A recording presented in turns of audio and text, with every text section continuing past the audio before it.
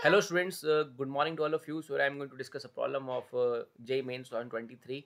A particle of mass 10 gram moves in a straight line with retardation 2x. So particle का mass हमारे पास question में दिया है, that is 10 gram, and it is moving in a straight line with some retardation. So retardation is also given to us. Acceleration is equal to minus 2x, that is the retardation.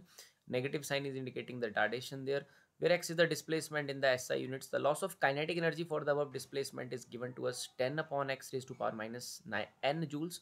Find the value of n. So n का value हमें यहाँ पर calculate करना है. So basically here we use simply the work energy theorem, as we know that work is equal to change in kinetic energy. But in this case, the work done is basically work done against the force of retardation is basically equal to loss of kinetic energy. So work जो हुआ है यहाँ पर work done against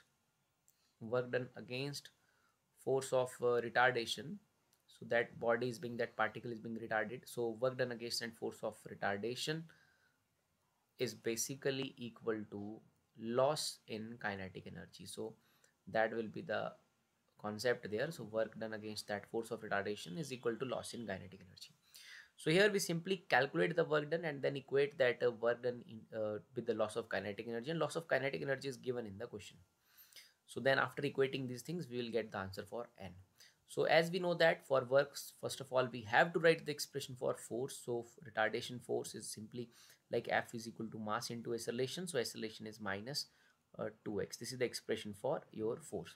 Then we can easily calculate the work done. So work done is basically the integral of that force, that is m minus 2x, as the displacement is from 0 to x. Body is being displaced moving in a straight line where x is the displacement. So obviously displacement is given to us, that is from 0 to x, and this is the expression for work done.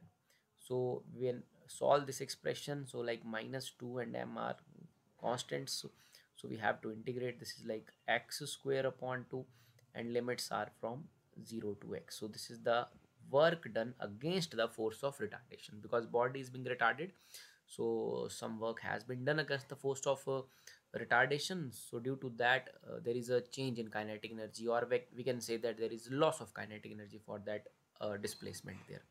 So from here we can say that minus mx square is basically the work done against the force of retardation from 0 to x displacement, and this work done is basically equal to loss in kinetic energy, and loss in kinetic energy is also given to us. So we'll equate minus mx square is equal to 10 upon x raised to power minus n, students. As this is simply a loss of kinetic energy, so we'll simply take the absolute value of that. Means we can write this as mx square is equal to 10 upon x raised to power minus n. So this is loss of kinetic energy, this is also loss of kinetic energy. So we can equate them for the particular case or for this problem. So value of mass is given 10 grams. We can write it as a 10 into 10 raised to power minus 3 kg, because this answer in joules, so we have to use the SI system. So it is written as x square, or here the expression is 10 raised to power minus n, and here we have x raised to power like minus n. It can be written as plus n because x is in the denominators.